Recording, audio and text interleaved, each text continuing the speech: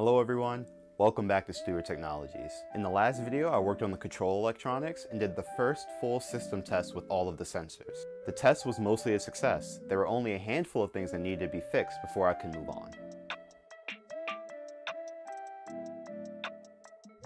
First up was the joint encoders. We're running all of the motors and sensors together simultaneously. The noise from the stepper motors caused the I2C interface to freeze.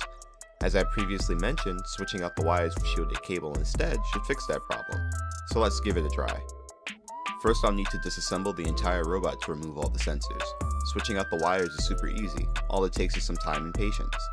Since this cable is shielded, we'll need to terminate one end of the shielding to ground.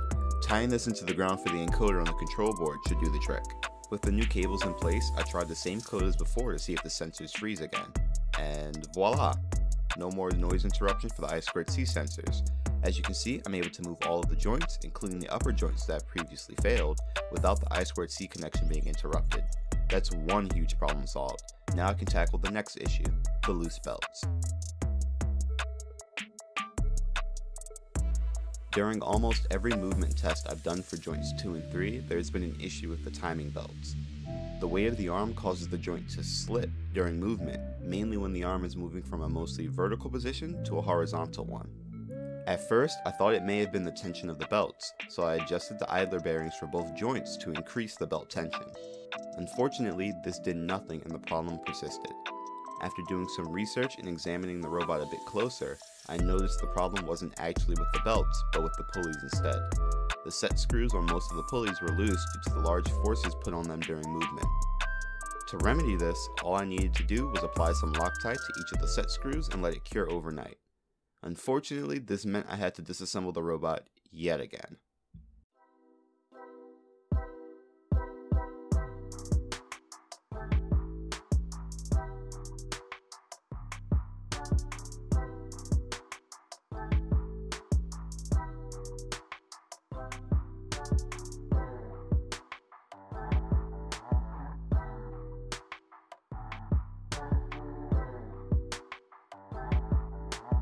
If you made it this far in the video, I just want to say thanks for all the support you've shown me.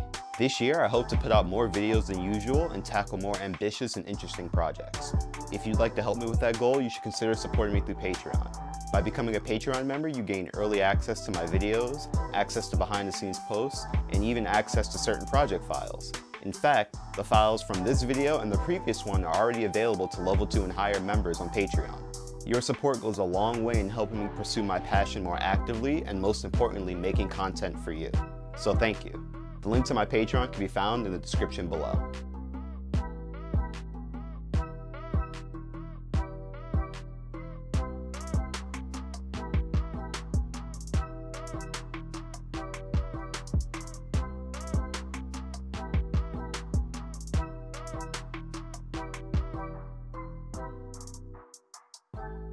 Once the robot was reassembled, all of the joints seemed to be working as intended. No more slipping. Let's hope this is the last time I need to disassemble this thing. With another thing off the list, we now move on to the next issue, software.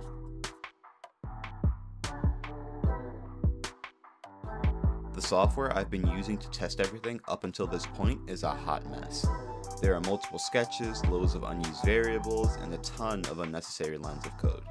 So to fix this, I sat down for a couple of hours and reworked everything into a single Arduino sketch. This won't be the final version by any means, but it'll definitely help speed up the rest of the development from here on out.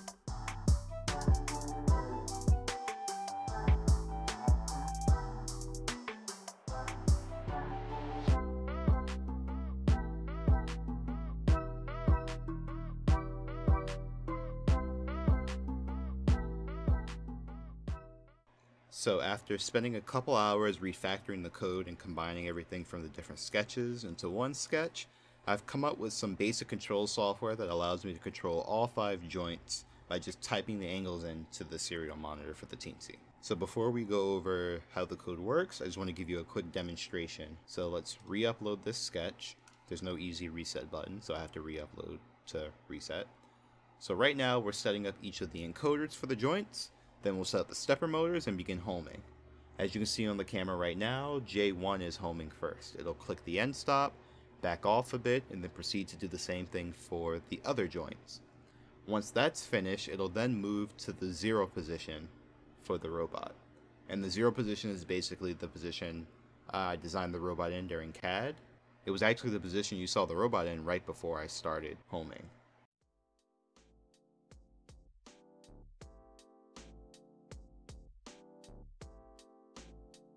And now it moves to the 0 position. You can see in the serial monitor the starting angles over here at the very top, and we're slowly moving until everything's at 0. So there. Now that the robot's at 0, I can tell it to move the joints to any angle I want within the specified range. So let's say I want to move J1 to 90 degrees. I just type 90 for the first angle, and then set everything else to 0 and hit enter. And you can see down here, it prints out the new angles, and then it goes ahead and moves the robot to that position. So before we go over the rest of the code, let's just move to a bunch of different angles, and it'll give you an idea for how the robot functions.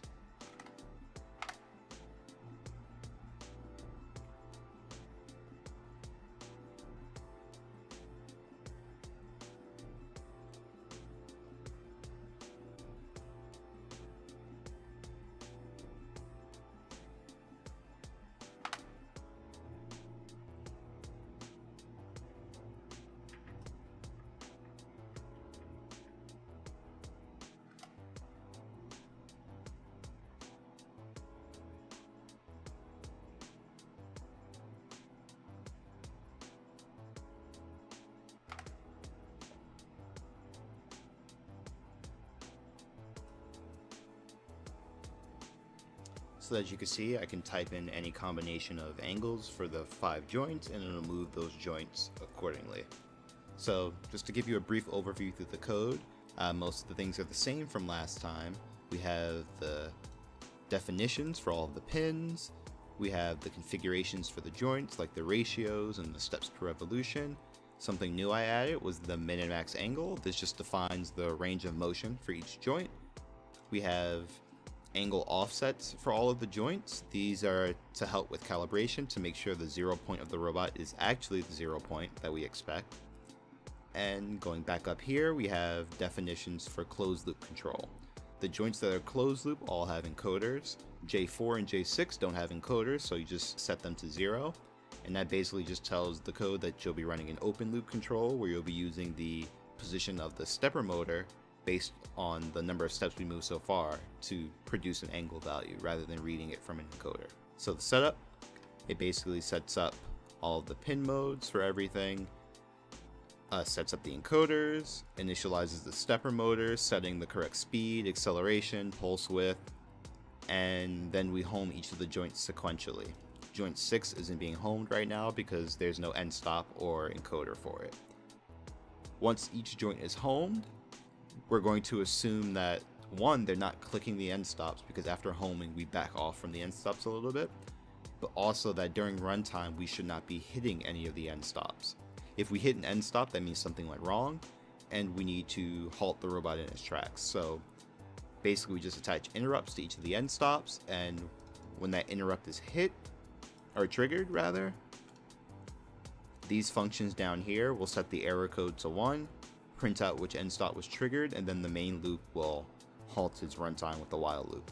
So going back to the setup, once everything's homed and the interrupts are attached, we just set each joint to the 0 position at angle 0 for all the joints. And the main loop basically waits for an input from the serial monitor, updates the target joint angles, and runs each joint until we reach those angles. So this chunk of code here is just reading from the serial monitor, constraining the joint angles it receives, and setting the target joints accordingly. The next if statement is just to print out the current angle of the robot to the serial monitor, as you see right here. It just gets the current angle, prints it out every, I believe, 2 seconds I have it set to. So what we have here is the main portion of the code that controls each of the joints. The get current angle function will either use the encoder values to set the current angle, or it'll take the stepper count from the stepper motor and do some math to calculate the angle. And then the update joint functions use that angle to make sure that we're reaching the appropriate target. And like I said before, if an interrupt is triggered, it'll set the error flag to 1, and if that happens, we'll just detach all of the interrupts and then just wait, have the robot stop. This code is very bare bones. You just type in angles and the robot will move to those angles, but it has no regard for itself in space, and there are no inverse kinematics involved. So it's entirely possible to put in a combination of angles that makes the robot crash into itself, and it wouldn't be able to stop itself from doing that. I could fix this in the sketch and add in a bunch of limits to say don't go outside of this range, but I think I'm going to try and save that for the more PC side of things rather than putting that on the teensy. And hopefully that'll happen when I integrate the robot with ROS, or at least I'm planning to integrate it with ROS. We'll see how that goes. That's basically all I have to show you for now. In the next video, hopefully there'll be some more updates and progress made on the software, but I'm pretty happy with how this turned out, and I have complete control of every angle in the robot, so we're moving in the right direction. With the mechanical design working as intended and some basic control software implemented, I can start shifting my focus to other things like wire management, inverse kinematics, and the end effector. In the next video, I'll hopefully tackle all or part of that depending on how things work out, so stay tuned. Also, shameless plug for my Instagram. I've started posting updates about projects there, so make sure you follow me so you don't miss key updates or content regarding this project and others. If you have any questions or comments about the project so far, feel free to drop them in the comments section down below. If you enjoyed this video, share with a friend, and make sure to like, subscribe, and click the bell to receive notifications when the next video drops. Thanks for watching.